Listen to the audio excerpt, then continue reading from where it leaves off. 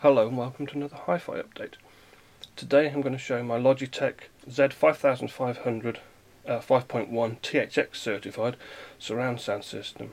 Now this technically is a cheaper audio component. It's really meant for computers and games consoles, or you could use it for TVs as well. And it's about 10 years old. Retail price at the time I think was about $280 full retail, but you could always find it discounted for about £200 or thereabouts. And for many years running it was pretty much the top computer surround sound system that you could buy. I remember Custom PC magazine in the UK gave it their top award for top computer speakers for multiple years in a row. In fact, I think until it actually went out of production, so it's no longer available, although Logitech do have a newer system out, but I believe it's a less powerful, sort of less expensive system that they're currently running. Well, it is a 5.1 surround sound system, but I've only pulled two of the satellites off the wall. Frankly, I can't be bothered to get the others off as well, just for the purposes of showing them in the video. And it needed cleaning up, contacts needed cleaning, it needed dusting as well. And I thought while I was going to all this trouble, I'd see if I could do a few things to actually upgrade the sound quality of the system. And yeah, I'll show that now. Now, the first thing I was intending to upgrade, and the most obvious thing really to do with the system, is simply to replace the speaker wire. Now, the speaker wire it comes with is very basic speaker wire, very thin, straight wire. Thankfully they soldered the ends to stop them fraying, and it sort of just plugs directly into the spring clips at the back, and it's provided with a decent length of wire for each speaker as well, which is nice. And the wire gauge is 18, so it's 18 gauge wire, but it's very basic, and it picks up absolutely all the interference going. In fact, I've even picked up actual radio chatter with this particular speaker wire. It's absolutely hopeless at cutting out any interference, and it doesn't do the sound quality any favours at all. Now what I'm going to replace it with is this cable that I've got here. Now this is cable that I bought some years ago for multi-room installation. Now the cable itself is Kimber cable. It's Kimber Kwik 12, and you can see I actually bought originally, I bought 42 metres of the stuff. I think the current retail price on it is about £7 a metre. And it's called installation cable. It's really for using hidden inside your house, hidden inside the drywall, hidden under the floors, and as such it has to meet various fire retardant standards and electrical safety standards, which the cable does. And the cable's very basic looking. As I say, it's meant to be hidden so you don't see it. It's not supposed to be flashy Gucci cables for your hi-fi system, but it does its job well. This particular cable is 14.4 gauge cable. It's called 4 simply because there are 4 of them. Now when you have 4 rather than just the 2 wires, the gauge is actually dropped by 3 places, so it's actually the equivalent to 11 gauge cable, although Kimber actually sell it as 12 gauge. Now quite often with speaker wire, the gauges of the wire aren't exactly the same as the actual wire gauge measurements, and Kimber do tend to be conservative with the rating of their cable. Now because there are 4, you could either use it for 2 speakers, or you could use it for bi-wiring, or you could use it for bi-amping. If you opened it up more, you could split the cables more. Or you can actually twist them together, which is what I'm going to do in a minute, and you basically have the 2 white twisted together and the 2 yellow twisted together, basically to give you 12 gauge cable. So I'll do that now. So here we have the wire twisted together. The 14.4 has been twisted into single wire for left and right, so that's fine. Now you can put those bare wires directly into the spring clips at the back of the speaker, or into the back of the spring clips on the back of the subwoofer amplifier unit. That's fine, except for the fact this wire's very thick and it only just fits. And it's doable, but you've got to remember normally this is against the wall and this is against the wall, so you're doing it by feel, and pretty soon these get frayed and they just won't go in. It's an absolute pain in the rear. Even with a thin cable that it actually comes with, it can be really difficult. So what do you do? Well, normally fit plugs on the end of the wire, pretty simple, and you'd fit things like this, normal banana plugs. You put these on here, they screw on, you put the plastic sleeves back on, and job done. You plug them into your amplifier, everything's great, and so they don't cost all that much. Brilliant. Slight problem, these spring clips way too small for banana plugs. Great, so you could get some proper banana plug sockets, and you could take this off, put this inside, solder it all up, and then your banana plugs will fit perfectly in the black, and job done. A lot of hassle to go to just to make it fit. There's a much easier solution. Instead of using the standard size banana plug like this that you use in hi-fi equipment, you can use this much thinner banana plug that's meant for spring clips. It's sometimes called a speaker pin rather than an actual banana plug, and say much thinner prong to go into the speakers now, so it goes in no trouble at all, and it's job done. So it's just a question now of putting the wire on the speaker. But there's still another problem. When this is up, it's actually like that, and it's mounted against the wall. You put this speaker pin in, and literally won't fit, sticking into the wall. So still got another problem, and the solution to the problem is simply to use special bent pins rather than using the straight one. You use the bent pin, which will go into the speaker as so, and can actually be bent around so it actually fits on the back of the speaker, even when the speaker is mounted against the wall. So, and these things are available online. So they're ever so cheap. You just buy them in bulk for your setup, and it just makes fitting the wire to your spring clips much easier, gives much better connection, and saves any problem with fraying. So one of the things I would say with any sort of speaker setup, do yourself a favour and get some proper banana plugs or speaker pins or whatever kind of connector you use. Connect them well to the wire. Just makes life so much easier if you've got good connections on your equipment. Now have the wire with the speaker pins fitted, and it can easily be put into the spring clips on the back of the speakers and here on the back of the amplifier. Fits nicely in place. There's no fraying, there's no possible of any sort of shorting or anything like that. It's just very easy to put the wire in and sort of take the wire out again. Very simple solution, and allows me to use the much thicker gauge wire. Remember, we're using 12 gauge wire, high quality wire, compared to the 18 gauge cheapo stuff that I was using before. Another thing I like to do with surround sound a cable is make it obvious which cable is for which speaker.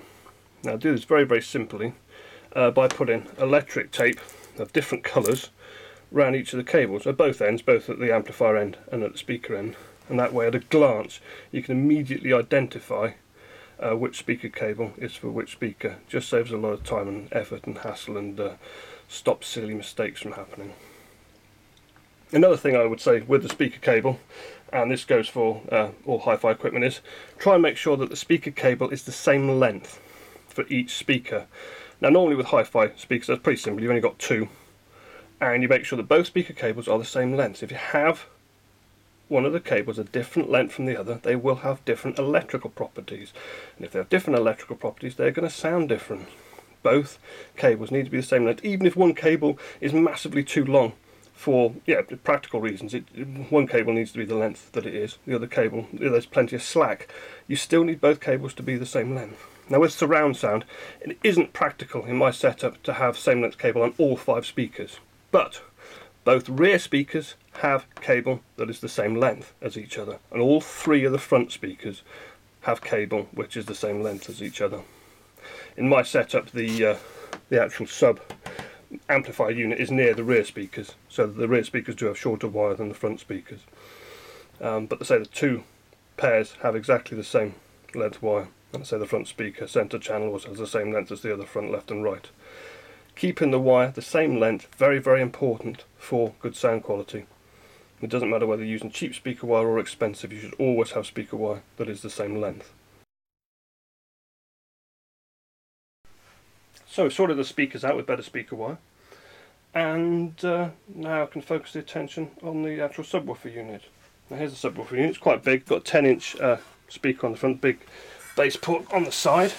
And turn it round, and you can see the actual amplifier for the unit is actually built into the back of here, not just the subwoofer but for the satellites as well.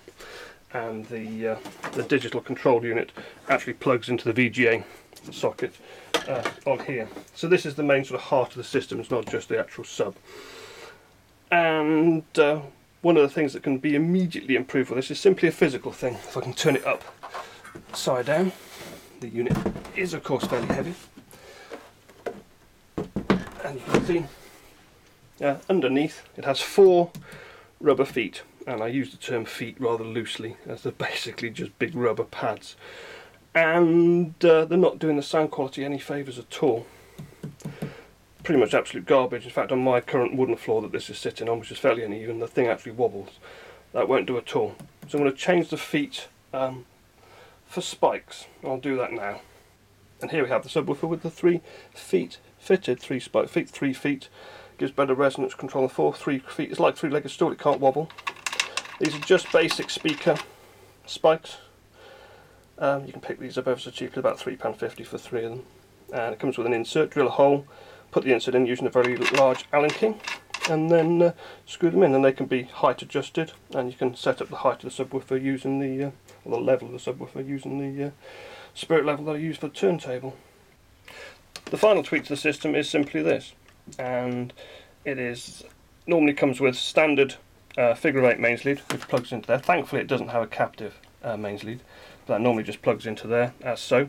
We'll replace this bog standard cable and replace it with a hi-fi cable, and it's only cheap equipment, so we just use one of the basic leads. This is Russ Andrews' YellO lead, picked up for about £15 back in the day. They're no longer made, but you can pick them up on eBay, and unfortunately uses an IEC socket, so it won't plug in directly in, but what you use is an adapter, IEC to figure of 8. Put that on and push it straight in the back. Simple. So we've added our high quality speaker wire, 14.4 gauge wire. We've added specialist mains lead, and we've added the little spiked feet under the subwoofer. Now all of these things added together on the system will alter the performance. But what actual gains have been achieved? And the answer is the sound is much cleaner, it's much clearer, it's much more precise, but at the same time it is much fuller and much richer, and much more body to the sound. In fact, if you go back to the original wiring and just plugged it directly into the mains and had the subwoofer wobbling about on its little rubber feet, the sound there was all tiz and boom, and sounded quite sort of tinny and cheap by comparison. Doing these mods has made it sound much more like hi-fi equipment and much less like cheap computer speakers. And the mods have been really worthwhile. Now it's worth bearing in mind I had a lot of these things lying around anyway. I've got loads of mains leads, already had that, already had the spike feet, although the spike feet are very, very cheap, and already had the speaker wire, masses of speaker wire from previous installations that I've used. The only thing I actually had to go out and buy were these little speaker pins, and they were very, very cheap from Amazon or eBay, wherever I got them from, and that's it. But it does show that you can tweak and improve the performance of even cheaper audio gear. It doesn't just have to be the expensive stuff that you use these mods on. And if you shop around, you can buy decent quality speaker wire cheaply. You can get decent quality mains lead as second hand. It's only been the spike feet cost next to nothing, and the little speaker pins cost next to nothing. Doesn't cost an awful lot, and you can lift the performance of the equipment quite markedly. One of the other things that's worth talking about is the specs for consumer level audio equipment. This setup, remember it's 5.1 surround, so not the 2.1 that you're seeing here, but the subwoofer and the 5 satellites is rated at 550 watts RMS. Not peak music power, but actually RMS. Hugely powerful, yet if you buy a hi-fi surround sound receiver, the power will probably be 100 watts RMS or maybe 150 watts RMS. It makes this equipment seem phenomenally good. Very, very powerful. Very, very good value for money. But the consumer audio level equipment exaggerates. Firstly, it has added all the channels together. They've added the subwoofer, which is about 185 watts, and it's added the satellites, which I think are 67 watts RMS. And it's added them all together to come to a figure of approximately 550. Now if it's a hi-fi piece of equipment, it gives the power measurement per channel. So with the hi-fi receiver, say it's 100 watts per channel, it's per channel, per speaker. Here, this one offers 67 watts RMS per channel. So if it was a hi-fi unit, it would be rated at 67 watts RMS, not 550. But it's still exaggerating. That 67 watts RMS figure is given at a distortion level of less than 10%. That is a consumer level measurement, not a hi-fi measurement. That's not hi-fi, it's not high fidelity. Basically, they've been very, very lenient with what they can measure and what they will actually allow. And 10% distortion is trashed. The sound will be completely destroyed. It's just a joke. Now, I remember when these came out, one of the reviewing sites online gave them a real good, hard, thorough testing, and they actually measured them. And they actually measured the satellites at a usable, high quality 13 watts RMS. That's 13 watts RMS each, and that's all they were capable of while adhering to sort of hi-fi standards. So if this was a hi-fi surround sound system rather than a consumer level, the way it would be measured, the way it would be marketed, it would be a 13 watt per channel surround sound system, not 67 watts RMS, no, and sure as hell not 550 watts, 13 watts RMS. It's very, very important when you buy consumer level audio gear that you realise that they exaggerate the specs as something chronic. It's not to say that this system doesn't sound good. It sounds very, very good indeed, and it does go very, very loud indeed, and it is THX certified, so it's very precise and detailed sound. But don't for 1 minute think that this equipment can compete with proper hi-fi when it comes to music. Now, a simple budget hi-fi setup like this, NAD amplifier, Marantz CD player, Mission speakers, will easily outperform that Logitech surround sound system when it comes to music. Literally no comparison. Good quality hi-fi equipment, and it needn't be expensive. Easily outperforms cheaper audio gear every single time when it comes to music. So there we have it, a few tweaks to my Logitech Z-5500 surround sound system.